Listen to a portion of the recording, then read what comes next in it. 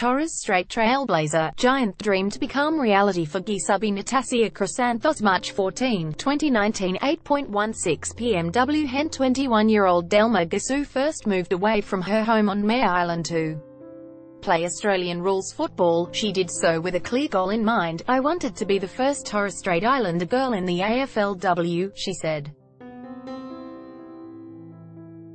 "I wrote it on a piece of paper and put it on the ceiling, so every time that I wake up, it's the first thing that I look at." Delma Gisu will become the Giants' first Torres Strait Islander player this weekend.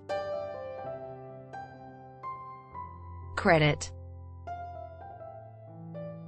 after tonight, Gisu will have to set herself a new goal when she makes her AFLW debut in the Greater Western Sydney forward line at UNSW Oval in Canberra against Geelong.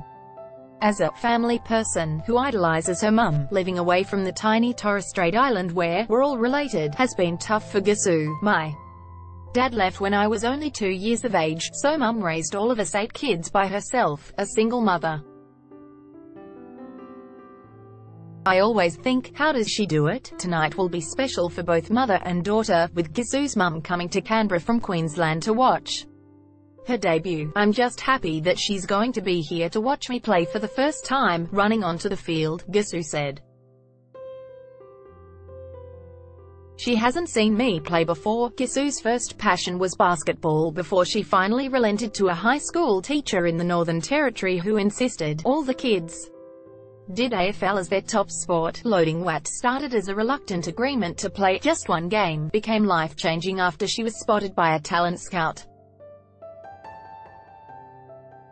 Gisu was whisked through the AFL's pathway system. She played in the Indigenous Kickstart program before representing the Woomeras and the Queensland and All-Australian youth girls sides. "If I wanted my name to be out there, I had to go to a bigger city to get known," she said, and so she soon made the decision to move to Brisbane. That was where her Giants journey began when GWS coach Alan McConnell saw her kick 5 goals in a game against the Gold Coast. "I'm so blessed to run onto the field and just to say that I made it," Gisu said ahead of tonight's final game of the season. "Someone was going to debut this weekend, but I wasn't expecting it to be me." Both GWS and Geelong are hoping to bounce back after each suffered 30-plus point losses last weekend.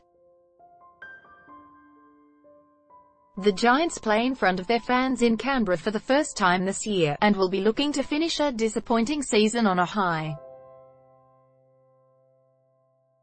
The Cats will pose fierce competition, their second in Conference B, and need a win to ensure they qualify for preliminary finals.